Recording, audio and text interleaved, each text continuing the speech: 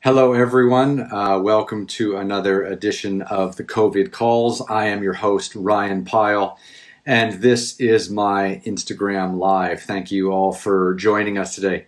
I've got a pretty special guest. Her name is Libby Hill. She is the current reigning Miss Earth USA, and we're going to learn a little bit about who she is, where she's come from, and how she has become the reigning Miss Earth USA crown holder. And I mean, that's just one of many, many things that she does. And yeah, and also to get a bit of a US perspective because she's based in the United States at the moment.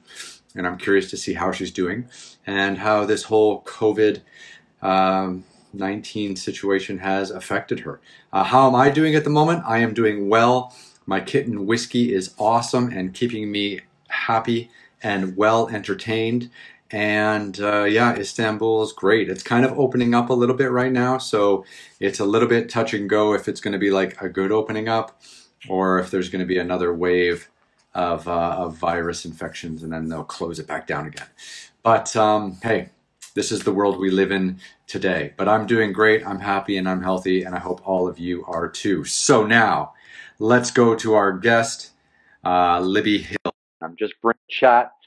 And once she's in, we are going to learn everything we can about her in 1 hour or less. And connecting. Hello. Hi. How are you doing today? I'm doing pretty well. How are you? Not too bad. Thank you so much for joining me. I absolutely appreciate it. It's very early in the morning in your part of the world. Oh, it's 9. It's 9. Come on. That's not bad. That's early for quarantine. It's not Oh. early. It's not early when we have things to do each day. Well, I'm trying to stay busy. Are you? Still stay a little bit busy and stay on a bit of a schedule. For a while there, I definitely slept in, but I'm back to getting to it. Fantastic. So where are you in the world at the moment? So I'm in Texas, Austin, Texas right now. That's great. And that's where you live full time? It is. My family is back in Galveston. I actually just went to visit them for kind of a long weekend. We had a lot of celebrations going on. Oh, this is my cat that I promised would probably join us. So wow, that cat is much bigger than my cat. He's huge. His name is Tubby. He is a tomcat that was pulled out of a junkyard, and he lives up to his name. Oh, okay, very nice. There's something quite special about cats that you rescue, isn't it? There is. Yeah. Oh, and now he's gonna move my camera. No worries. So so you're in Austin, Texas, but let's go back because obviously I did a little bit of research on you online. I know you're the reigning Miss Earth USA, but I'm kind of curious as to what that entails, first of all, but how you got there. So maybe we can just start at the beginning and see where it takes us. Yeah. So as far as getting there, it is a pageant. So it's a national pageant. We started with local competitions. So I was Miss Gulf Coast. That's where I'm from, Texas Gulf Coast. Like I said, my family's from Galveston. And then last August, I guess it was last August, we competed for the national title in Las Vegas. And I actually placed first runner-up at that pageant, but the girl who won ended up going on to the international competition and placed in their court. So then I assumed the title in, I guess that was October that she placed. So since then I have been Miss Earth USA, and I will be until August. Okay. Wow. So it's kind of like a 1 year reign, and then you have to hand it over to whoever's next. You do, yes. So you have a European impact, and the pageant works. Everyone who competes has an environmental platform, and they've had to educate their community, organize events that are based around their platform. Mine was coastal restoration. Okay. So I've done a lot of work in the wetlands in the bay by my house in Galveston. And then I've gotten to go across the country a little bit, do some cleanups, do some restoration work on a few coasts in the U.S. It was my goal to finish all of them, but with COVID, I don't really know how that's going to pan out. Yeah, I think this has thrown a wrench in a lot of people's plans. One of the fun things about my show or my Instagram Live is we end up having guests from kind of all over the world. So today, we've got people listening from Singapore, from Taiwan, even from Hong Kong. I have a decent following in Asia just because some of my TV shows play there. So coastal restoration in places like Taiwan and Hong Kong and Singapore and places like that is super important. So what does the Gulf Coast of Texas look like? Like, is it kind of like swamp, wetlands, or is it like a rocky coastline? I mean, I'm sure it's different in a lot of places, but a lot of people listening might have never been to Texas and have no idea of like visually what that entails. Yeah, so we do have beaches. There are sand beaches, some rocky coastline, but mostly it's just sand beaches. And then our water has this really unique brown tint to it because the sand and the mud that we have that lines the bottom of our ocean and our bays, it's brown and sticky. So, in the sunlight, it makes a really pretty color, but it's definitely not the Floridian beach that you would think of, which is also part of the Gulf Coast, but very different from Texas. Okay, fantastic. So where did your journey begin? So take me back to Galveston, Texas, when you were born. I mean, what were you interested in as a kid? So I was actually born in Houston, and my family moves out to Galveston a little bit later in life, but Sorry to make that assumption. so similar regions.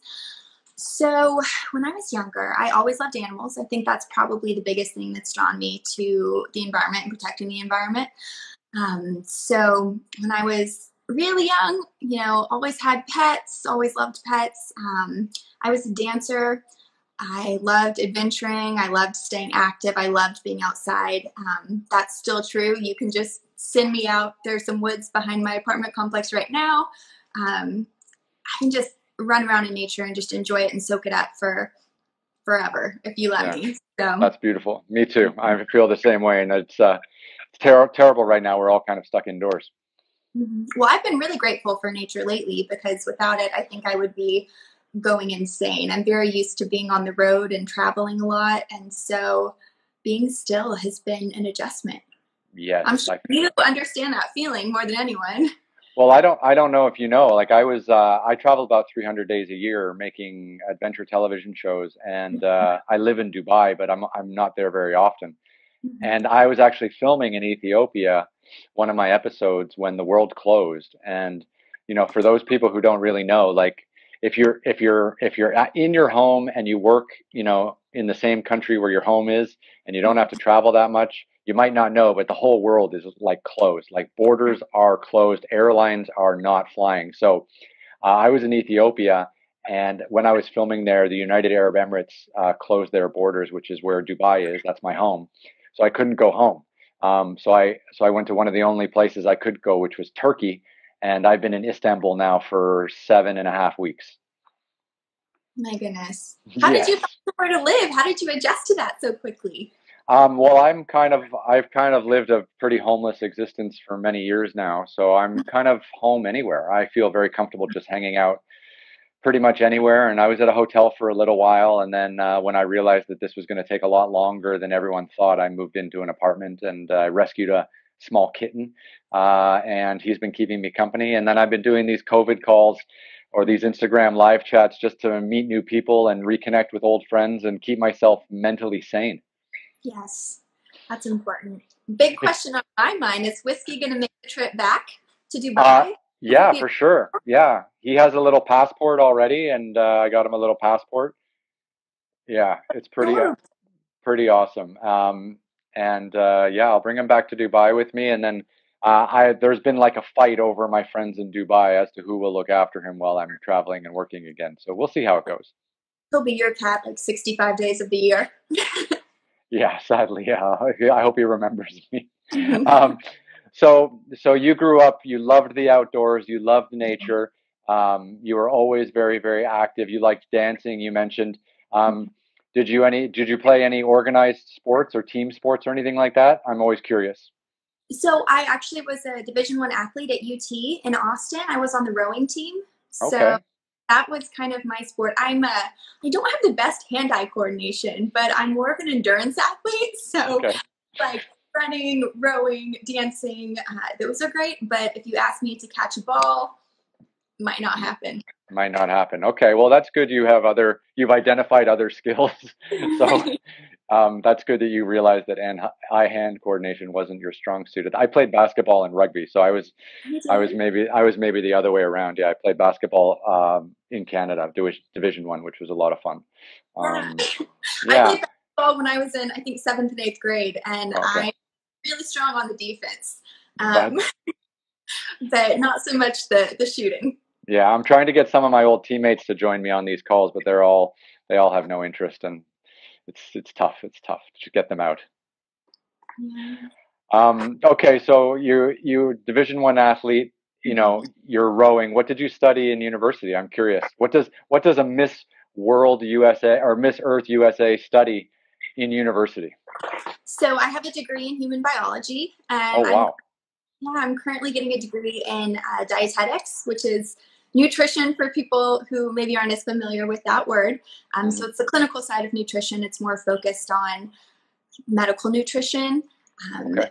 and kind of healing the body through food, as opposed to some of the more mainstream, medicines. So, Right. or in conjunction with them, it's very popular in a lot of hospitals. It saves a lot of money on healthcare, and it also gives people the best chance to maybe not have to have such strong medication burdens.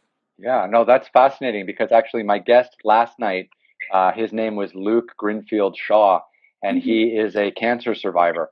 And he was talking about how he changed his diet in coordination with his chemotherapy and his situation, and how he feels that it definitely didn't hurt. I mean, he doesn't know how much it helped because you don't really know when you beat cancer, you don't always know exactly why or how, but it was one of the things that he did that he felt, just helped him overall be successful. And yeah, that's amazing. I mean, this is the future, right? We can't just keep putting crap in our bodies and expect to live. It really is. And for me, dietetics is kind of a beautiful metaphor for sustainability in general, because we're Yeah. looking at solutions to prevent disease, to prevent destruction, instead of trying to fix the problem after it's happened. So, like you just said, even with cancer outcomes, if you keep a person's lean body mass high, if you give them enough protein and enough calories, and work kind of against the side effects of all the medications they're on, the rate for survival just shoots up exponentially. It's something like 40% higher survival rate if Wow. you nutrition therapy. Wow, that's incredible. Yeah, prevention over treating the problem once it's been created is crucial. I think the whole world could use a little of that right now, whether it's regard to what we're putting into our body or just what we're injecting into the atmosphere and our earth and our oceans. Right. Yeah.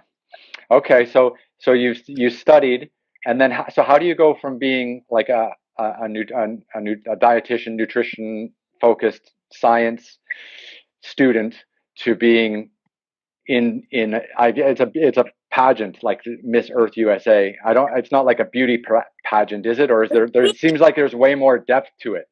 There is. So Okay. it's pageant, but it's very unique in the sense that all the candidates have to have an environmental platform, and they have to demonstrate a commitment to that platform and actually go through the motions of like creating events and doing restoration before they even step on stage. Oh So wow.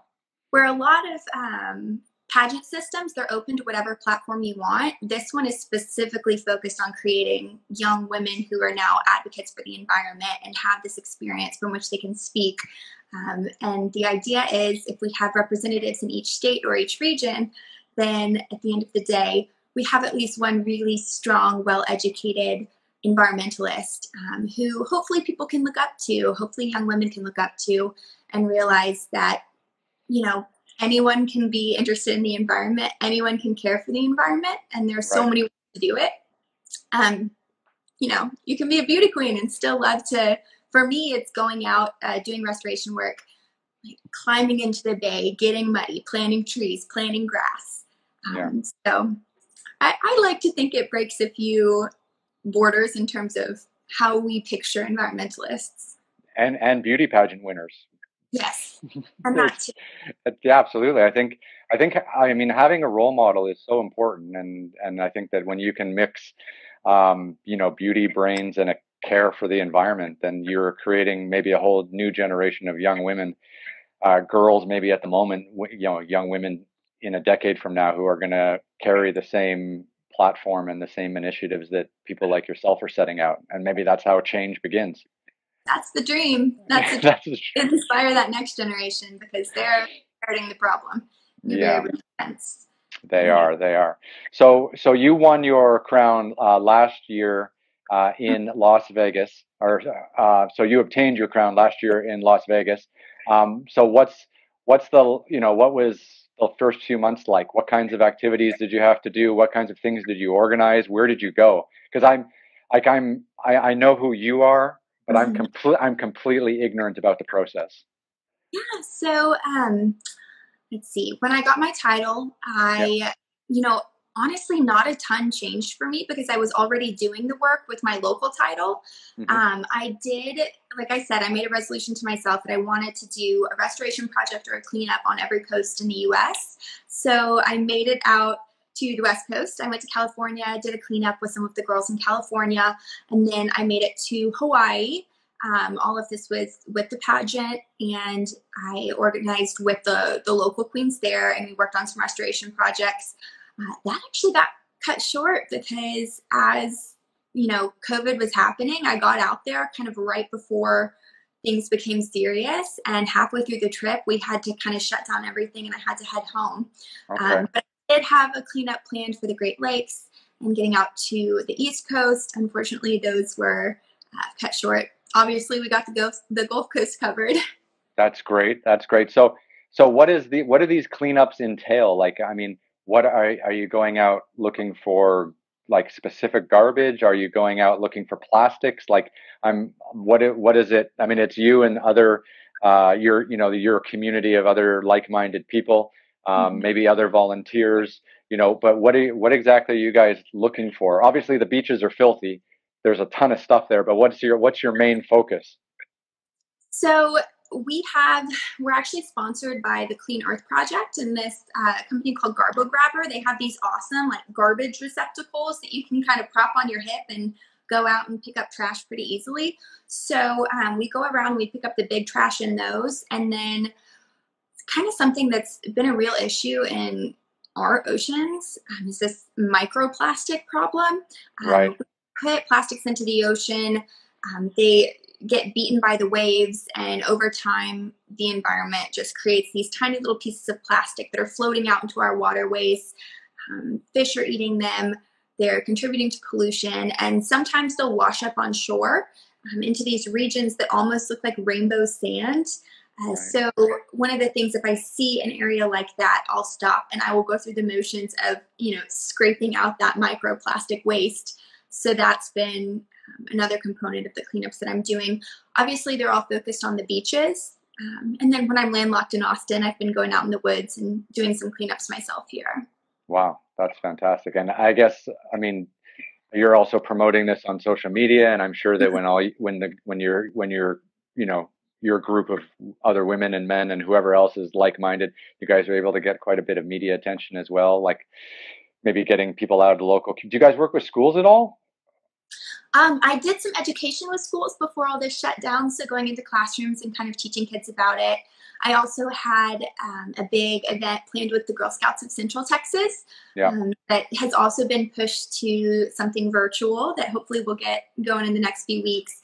We were going to teach them about recycling, do a cleanup on one of the local lakes here, and then also do an art project with some sort of recycled or upcycled materials. So for me, getting kids involved is such it's integral to the whole process, because if you can get them starting to think about what waste am I generating, where does this go, how do we stop this waste, I think that's the real solution. Cleanups are great, but I think that they're great to expose people to the problem so that hopefully we can take action to prevent it from ever happening.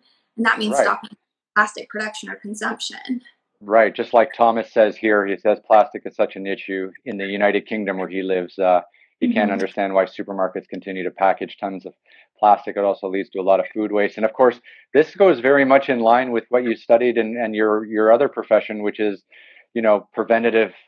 essentially preventative healthcare through proper dieting and proper nutrition. And it's a prevention, not treatment. And cleaning up the oceans and cleaning up the beaches is the treatment, and we need to think about prevention. We do. And actually, I love that Thomas mentioned food waste, because Yeah. that's something that I've kind of really taken to heart as I go through my program, as I study to become a registered dietitian. You realize that there is such a huge issue with food waste. And I think 30 to 40% of it happens at the consumer level. So that's food that you're throwing away straight from, a restaurant, or straight from your grocery, like the groceries in your fridge. Right. And so, I mean, that's a huge problem. And so how we source food and what food we're choosing to eat and source, I think that's going to be my next big move, in terms of what I focus on in the environmental and sustainability realms, because it's going to feed directly into my profession. So I travel around the world quite a bit, and I'm in a lot of different countries all the time. And then I also spend quite a bit of time in the United States, because like anyone who makes television and stuff like that, you always end up working with a lot of people in the US. And I find that in grocery stores around the world, the portions are of like meat and the prepackaged food and stuff like that is all very like reasonable.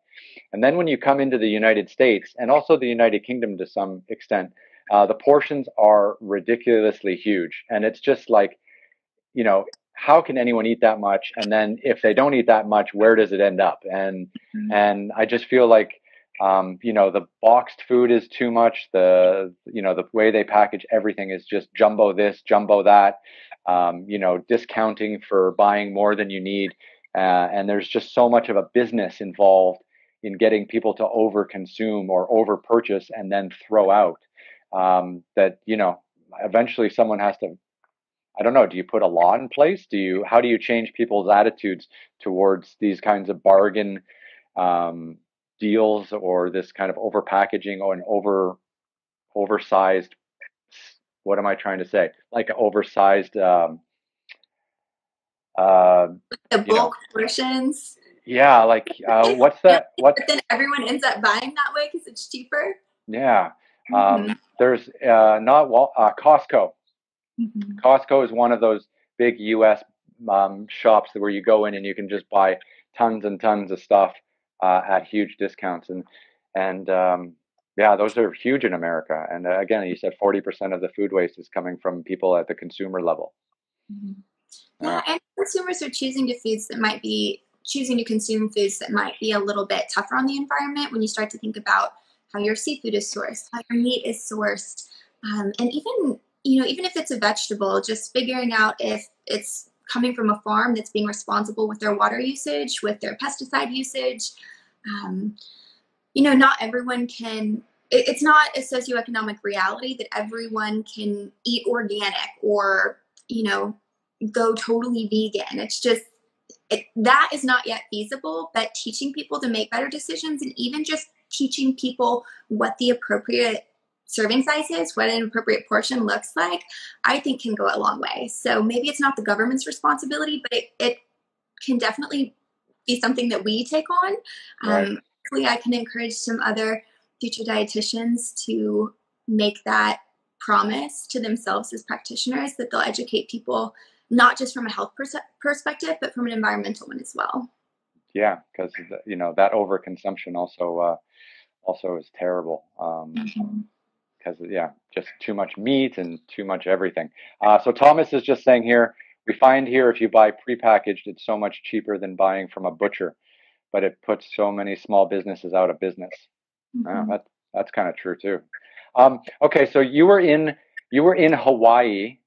Let me get back to this. You were in Hawaii doing one of your coastal cleanups, and all of a sudden, this would have been what, like in mid-March or early March.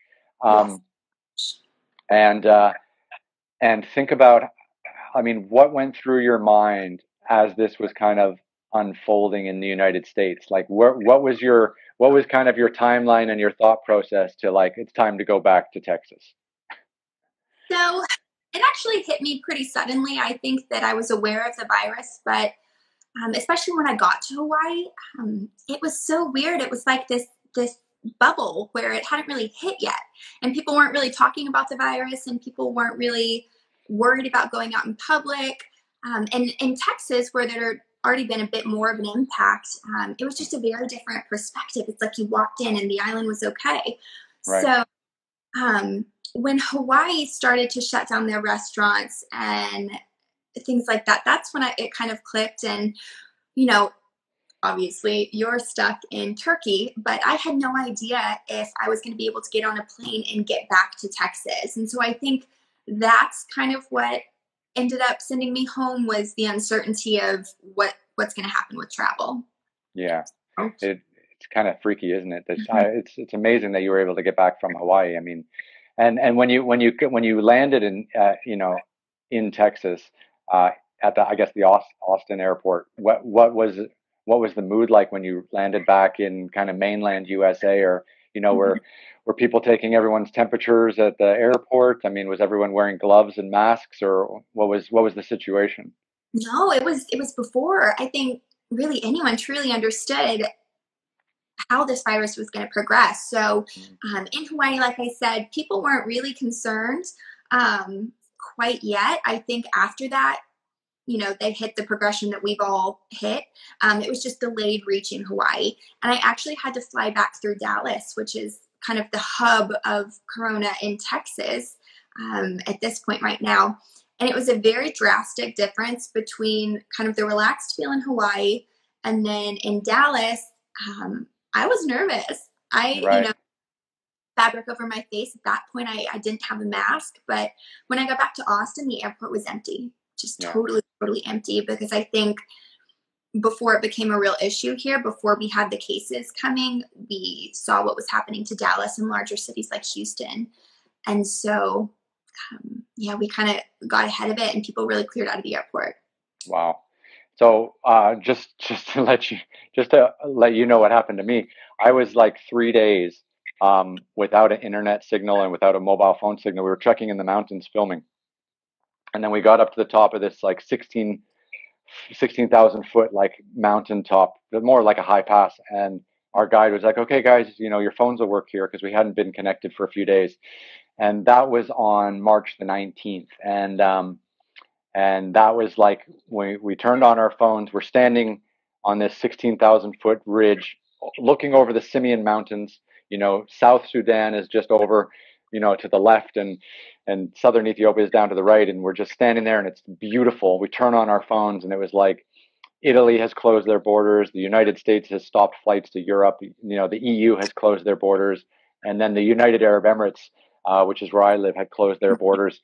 And we called a driver that we knew, and we trekked like 4 or 5 hours straight back to the road, and then drove all night to get back to the main airport, and then flew out basically anywhere we could that same day. And then when I landed in Istanbul, the airport was empty. And I just remember, I posted this on my Instagram page. I just remember looking up at one of those boards that shows all the flights, and they were just like all canceled. And I just felt like I was in like a zombie apocalypse. I was like, what is going on? And it was kind of scary. And then I came into a very, very empty Istanbul, a city of 18 million that you could like drop a coin and hear it for miles away. Yeah, and it must be crazy going from that isolation in nature to suddenly walking back into what you expect to be normal civilization, business as usual. That's insane. Also, how do I get your job? A lot of pain, pain. The entertainment industry is fickle and cruel, but if you can kind of just deal with it for 10 years or so, someone might give you a chance, but it can be rough. But we do get to travel. We used to get to travel quite a bit, and there were a lot of perks. So you're back in Texas, you're back in Austin. I mean, what are you come back in March, right after you come back from Hawaii, and you're watching the news, you're talking to your friends, like, what's the mood? Like, I'm not in the United States. My father actually lives in California, and he's under total lockdown because he's in that age bracket that's at quite a dangerous stage. But I mean, what are your friends and family all saying? Is everyone just, huddled up at home and staying home, or is Texas more open? Is Austin more open? Yeah, so we're locked down. Our state actually just reopened I had no sense of time anymore. But I think a week ago, probably, we started to reopen. Restaurants started to come back in service with, limited patrons allowed to attend. But they're really kind of two competing, like, theories about the coronavirus right now. Right. Oh, there's an ear. Hello. Sorry. Yeah. Is your cat that big, or is he just really close to the camera? He's a big boy. Yeah. Jesus. He's like a tomcat. Your cat's like this big right now. My cat sits on my little shoulder. Yeah, that's hilarious. Well, Tubby tries to do that too, but it's just not as comfortable, I'm sure. Sorry, Rain is just saying here that California is now talking about a lockdown until July. Wow. Yeah. That's crazy. I think it's regional. Different countries have had different impacts with the virus and the disease and the death rates. So cities like New York, it's just not feasible. People even on the streets are in close quarters. So it's definitely regional how people are reacting.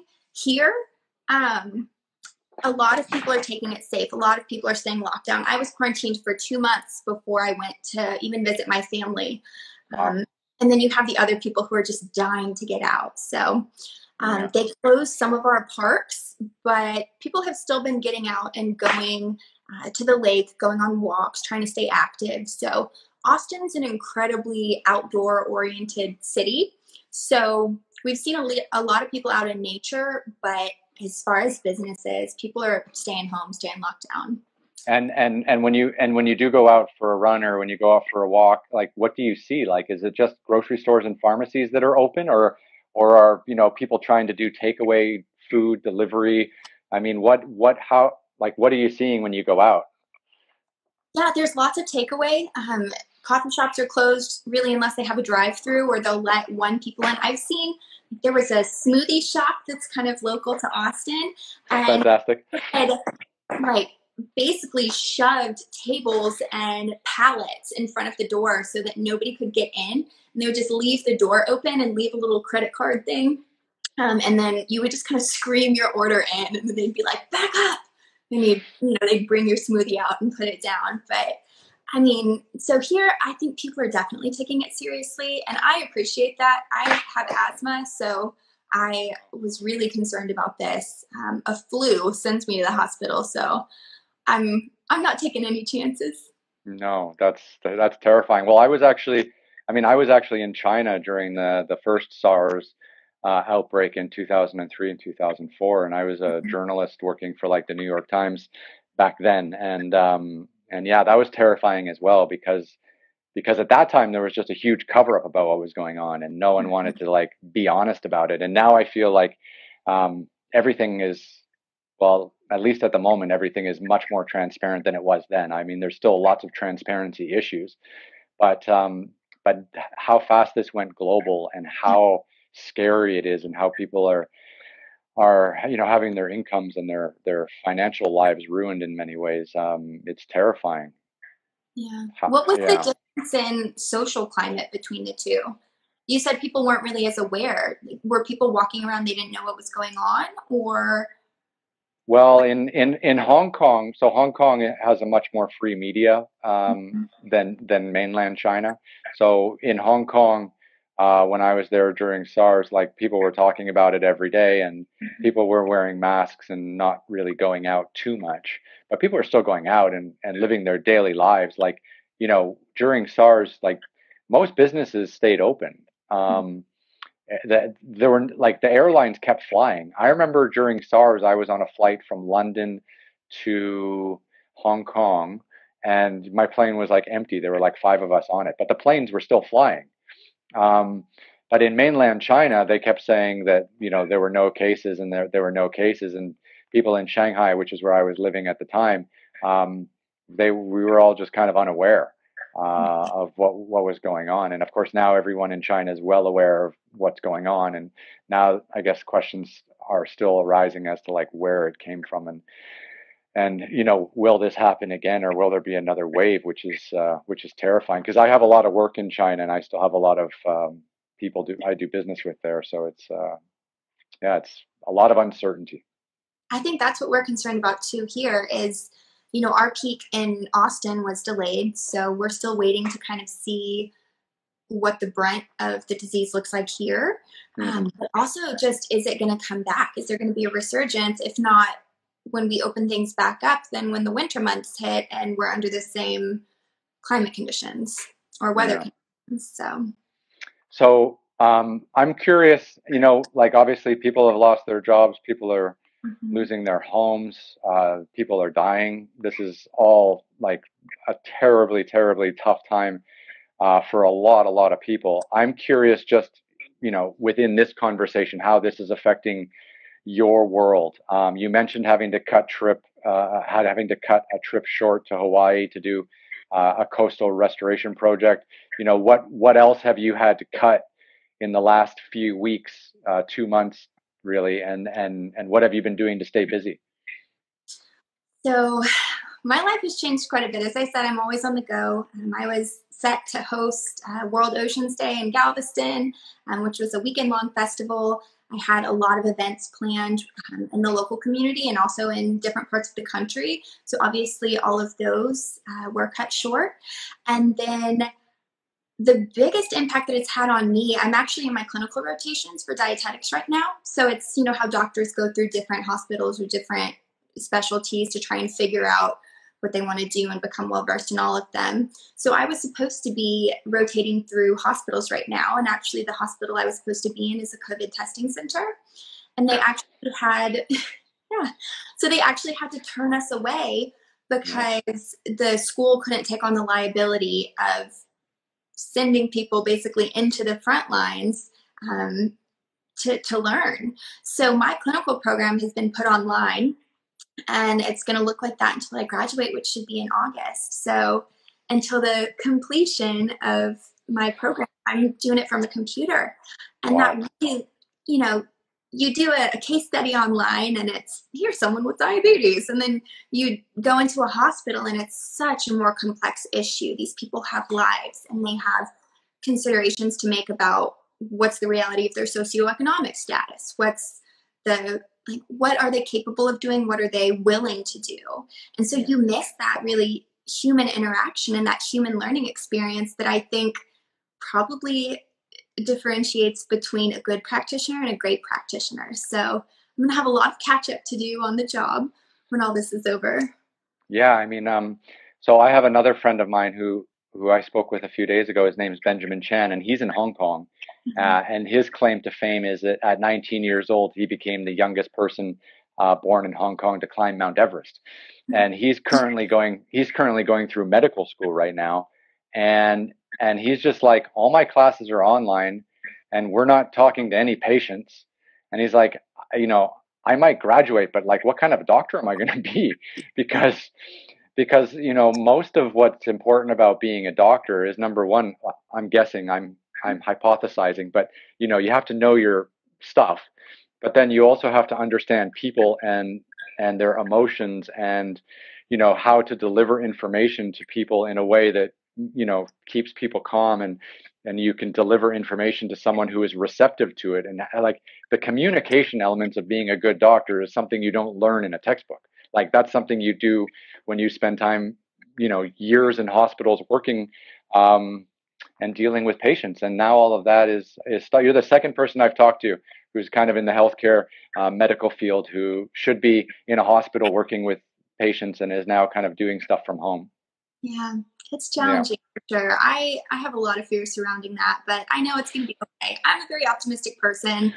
I like to just look at the positives. I'm getting a really great textbook education, and maybe that will help me, see something that maybe most people don't. So a lot of you're so positive. You're so positive. I love it. I love it. From Istanbul, I'm trying to reach your level of positivity. Yeah. Well, it's hard sometimes. Some days are easier than others, but I think, waking up, getting dressed, taking a walk outside, those little things are pretty life-saving right now. And I also hope that this gives people a solid appreciation for nature, because that's kind of our only escape right now.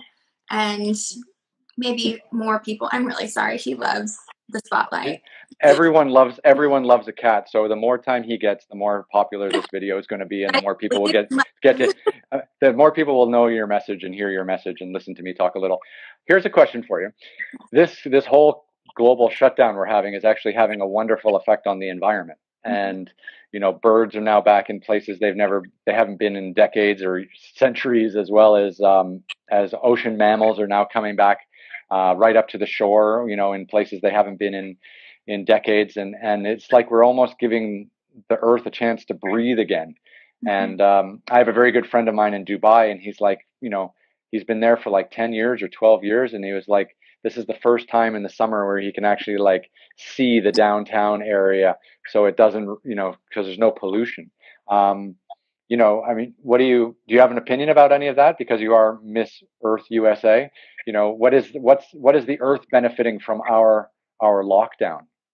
I mean, everything you're saying, I think it's so beautiful that people get a chance to see that our daily actions actually do have this cumulative impact that affects the environment Right. in ways and also that the environment can be healed. That's the other thing. A lot of people have this notion that, oh, it's too far gone. What is it going to matter if I help? What is it going to matter if I make a change? Well, here's the thing. If cumulatively we all throw away that attitude, here's proof that the environment can heal, can change, can get better. And I think it gives us all an opportunity to rethink things like, does everyone need a daily commute? Do we need to be putting that pollution out there? It gives us a chance to really reconsider our reliance on things like paper products and single-use products, things that for a while there we couldn't get a hold of. And we had to find a way to live without them. We had to use cloth towels and, we survived. So hopefully it gives people an opportunity to see change can be made and life can go on in a better way. Yeah. Sorry, Rain here made a fantastic joke. She says, Tubby shows that everything is really bigger in Texas, and I Yes. think that's a fantastic one. Do you have a? Oh wait, someone's asking you right now. Do you have a plan to go for the title of Miss Texas USA? Is Miss Texas USA a thing? Yes, Miss Texas USA. It's under the Miss Universe pageant system. Okay. And I actually do not. I'm going to consider myself retired. I aged out of the USA system. So this is my title and I'm going to make the most of it. Okay, great.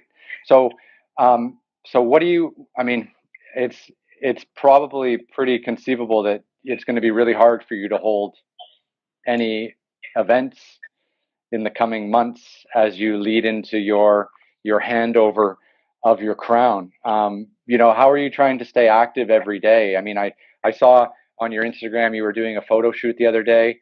I mean, I'm just curious as to like what your days look and how you're continuing to promote your message. Yeah, so that was kind of my first venture out into the world, and we did it very socially distanced, friendly, as you could see. It was a long lens that, nobody had to get close to anybody. So I did that shoot with my dog, Louie, and it's going to be about sustainable products and sustainable living for pet owners and for your animals. So I'm really trying to push the media side of things, really trying to get the word out there as much as possible while people have the time to consume it. Yeah. So doing things like that, trying to connect with people like you. I've also done a few virtual tours and virtual contributions to things like Bay Day and Earth Day celebrations for different organizations that I believe in. So that's kind of what I've been doing. And then I've been obviously going out in the woods in my local community where nobody is and trying to clean up out there and keep my restoration boots muddy, Absolutely. You got to stay in the field, keep working. I can't get too lazy with that. So No. I'm doing school from home, so I have a little bit more flexibility in my schedule. So just trying to stay sane, stay active. Yeah. I had a really difficult time actually. The first few weeks I was in Istanbul, I didn't know like how long I would be here for. So I really felt like I was in limbo, and that was like really exhausting. Like I woke up every day tired. I went to bed every day tired. The kind of uncertainty of where I was going to have to go next or what was going to happen. because I actually had to change hotels midway through because one hotel just closed. Like almost all the hotels in the city are closed, so there was only one I could stay at basically, and there were like 3 of us in a 500-room hotel. And then once the government basically said that they would be closed at least for another 2 months, then I kind of moved into an apartment, and that coincided around the same time I found my kitten. And the great thing is that once I found my kitten, I stopped watching television. So every night I was just watching hours of whatever was on whatever streaming platform I could find, and I just found it like soul destroying. But now I've got this little kitten, and the power of pet ownership is a beautiful thing. Mm-hmm. Yeah, I just left for 5 days, and when I got back, Tubby will not leave my side. Oh, that's beautiful. Velcro cat. That's fantastic. So, I wanted to kind of go back a little bit further. I missed a point between when you graduated from university and when you started to make your push towards Miss Earth USA. What did that middle ground look like, and how did you go? Were you always interested in the pageant world, even as a university student? How did you graduate and then get into the pageant world? What's that story?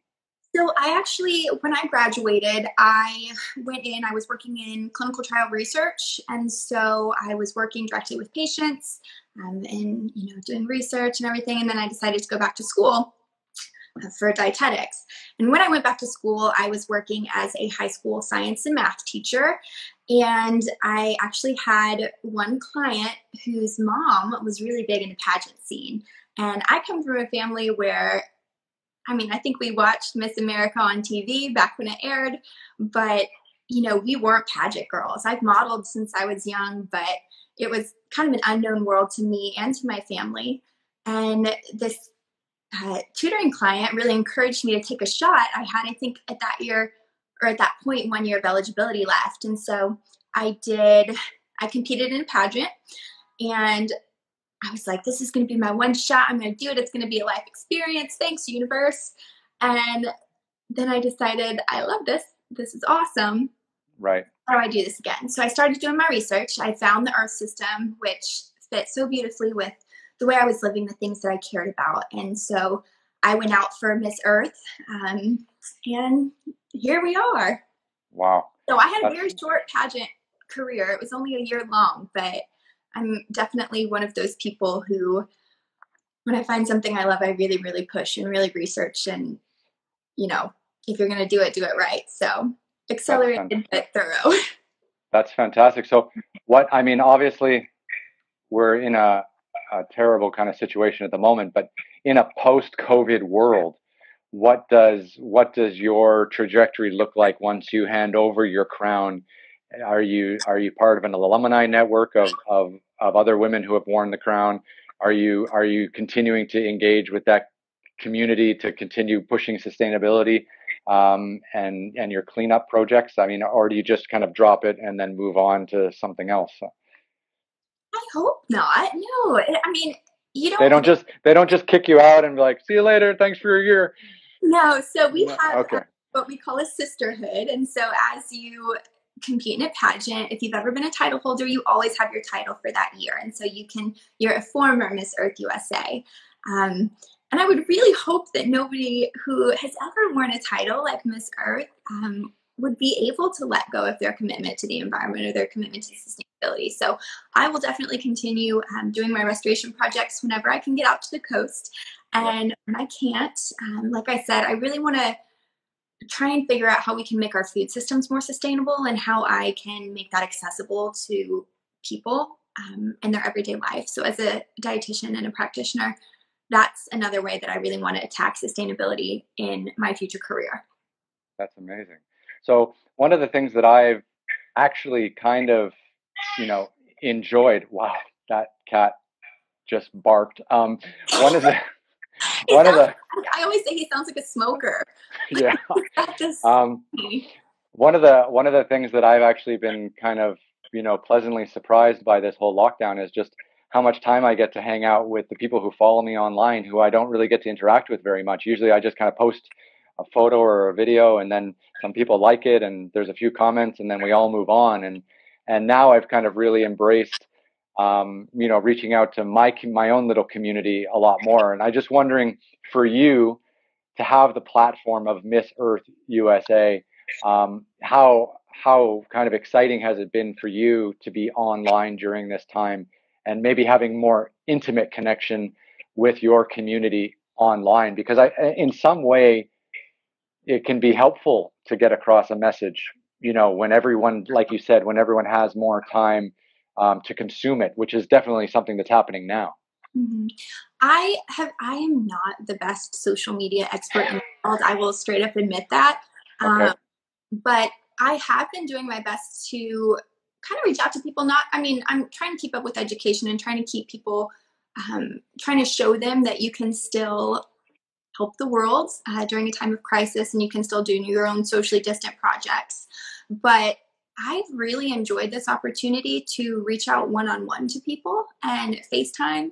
One of my best friends lives in Dallas now, and so we've just been kind of doing FaceTime. Like if we're cooking, we'll just FaceTime each other and just set it up and just hang out that way. So it's been a cool way to connect with people who maybe aren't in the same city or maybe who are, and give you an excuse to really talk to people that you don't, like at the end of your day, you don't think, oh, well, I'm going to call someone. And now that's becoming more of a reality. So I vibe with that. I really like that. Okay. Connecting more with friends and family is amazing. What about with regards to your holding your title? I mean, how has it helped you maybe professionally? Mm-hmm. How has it helped you kind of connect more with people online, given your Miss Earth title? Yeah, so like I said, I've been trying to do a lot of media. I've written a lot of articles on sustainability, different ways that you can make your household more sustainable, your diet more sustainable, tips and tricks for living well, especially during Earth Month. There was a lot going on there. So I definitely stayed busy, but it was more, me behind a computer on the same mission, but kind of using this new platform to do it. And Okay. I hope that people are receiving it well and people are listening, and that people are kind of in a climate that they can make a change at this point. Yeah, I think you're right. Like I think that as we come out of this terrible situation, I think that there will be a huge opportunity to come out of this in a better place. That's the goal, I hope, right? For everyone to be a better version of themselves when society and the world reopens. And I think a lot of countries and a lot of cities are trying to do the same as well. Like they're maybe going to create car-free zones in the city centers to reduce pollution, or they'll. That was one thing I heard that Milan was doing in northern Italy. But I think it's important for us all on an individual level to also think about how we want to come out of this, and how we can be kind of better versions of ourselves, and how we can prevent instead of treat. And I think this goes back to how we started this conversation and your studies. How do we all take better care of our health, take better care of our own diets, put less crap into the atmosphere and into our oceans, so that we at least we can kind of try to be better caretakers of the planet. I know that it doesn't help much with regards to viral infections, but maybe it'll help us all feel a little better and live a little healthier and have some cleaner lungs. Impact on air quality, and that is an invaluable resource right now. Clean air, fresh air. Yeah. Another thing that I just did want to touch on is I know that it's easy right now to turn off the news and stop paying attention to kind of what's going on in the media, because it can be devastating and it can be repetitive. But it's definitely a time to remember that in America, we have elections going on for the president coming up soon. And we need to make sure that our environmental policies are still being considered underneath all of this COVID crisis. That's kind of what everyone's talking about. But at the end of the day, Washington right now is repealing numerous, hundreds of environmental action initiatives and repealing environmental policy in regards to endangered species, air pollutions, emissions that are acceptable, toxic substances that are acceptable. And a lot of that is going under the radar right now. So I would encourage everyone to take this time to also do their own research, figure out what environmental plans and environmental initiatives you can support through the election, and really make your own decision about how you want to vote, not just based on business, but also on the environment and the future of our society and our planet. It's a great message to have. I think a lot of people are very, very fearful that the countries and the leaders of the countries and the business leaders are all going to be in such a rush to restart the economies and to get business back up and running, that the environment will be a second or a third or a fourth or a fifth consideration to just getting people back to work and stuff like that. And as important as it is to get people back to work, because people need to earn an income and take care of their families and everything like that, I just feel like now is also a time where we can all get back to work in a more sustainable way. And make that part of the plan when you're going back, because we have the time to lay the plans before we have to initiate them right now. So it's easy enough to make that a consideration instead of an afterthought. Yeah, and like you said it right away. Actually, like, do people need to make a daily commute? Maybe people can work from home twice a day, or three days a week or something like that, and go into the office just on a few days, and we can have these kind of split systems where there's less people moving at once, so there's less strain on our public transport services and our personal car usage. I agree. Yeah, I'm not going to be able to vote in the Turkish elections. I don't even know when they are, actually. So I'm just here. I'm just here in Istanbul as a total freeloader. But I did read that tourists that are stuck here in Istanbul will not be fined on their departures this year because they've overstayed their visa. So I got a 90-day visa when I arrived, on a visa on arrival when I arrived. So I can pretty much stay as long as needed. So that's nice to know. Well, that's probably the longest you've been anywhere in a long time, right? maybe almost 20 years without moving. 7 weeks without moving is ridiculous. Yeah. So look, I mean, Libby, thank you so much for your time today. It's been really wonderful talking with you. It's been really wonderful learning about your life, your career, your studies, your future profession, and what makes you tick, and what you find really important and really valuable. Do you have anything? Did we miss out on anything? Is there anything else you wanted to share? I think I just did the plug that I needed to do. Kind of a comment. All right. Well, look. Again, thank you so much for your time, and good luck getting your message out, and good luck just being, a human being in a terribly difficult time. And I don't know if that cat needs to run more, or if there's some diet food for him, or what's going on, but that cat is huge. Since I got him, he has lost 4 to 5 pounds. So he was a chonk. He was big, and he's got a diet. So he's actually the appropriate weight. He's just big boned. Not a lie.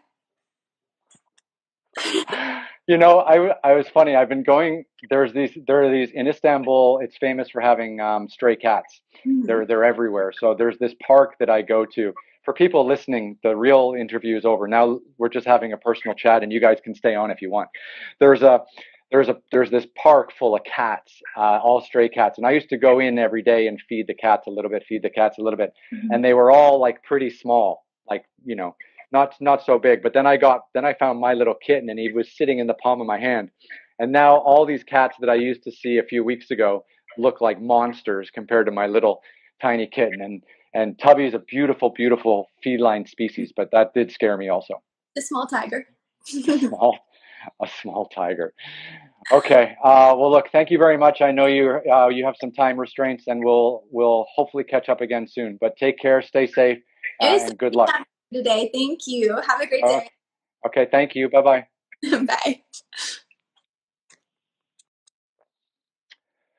Okay, everyone. That was the amazing Libby Hill, currently the reigning Miss Earth USA. And she, we just had a talk. We caught up. I'd never met her before. She contacted me through a mutual friend. And I said, yeah, I want to learn about Earth and sustainability and what Miss Earth USA does, because I was ignorant about the pageant system. And it was wonderful to catch up with her. It was wonderful to learn about what makes her passionate. And I'm glad she got back from her ocean cleanup and beach cleanup trip in Hawaii, and she was able to make it back to Texas before kind of the United States shut down. and hit its worst part. And she did mention she had asthma, which is obviously one of the dangerous pre-existing conditions for COVID-19. So it's good that she's stayed indoors and she's stayed healthy through all of this. If you guys like these COVID calls and these Instagram lives, you can always catch all of them on my YouTube channel, which is just Ryan J. Pyle. On that YouTube channel, you will also find full episodes of Tough Rides China and Tough Rides India, which are my adventure motorcycle trips that I've done in the past. Who knows if I'll ever do another adventure motorcycle trip again? Hopefully I will, but yeah, we'll have to wait a while, I guess. Anyways, it's me from Istanbul. Take care, guys. I'll be on in a few more hours with someone else. Check my stories.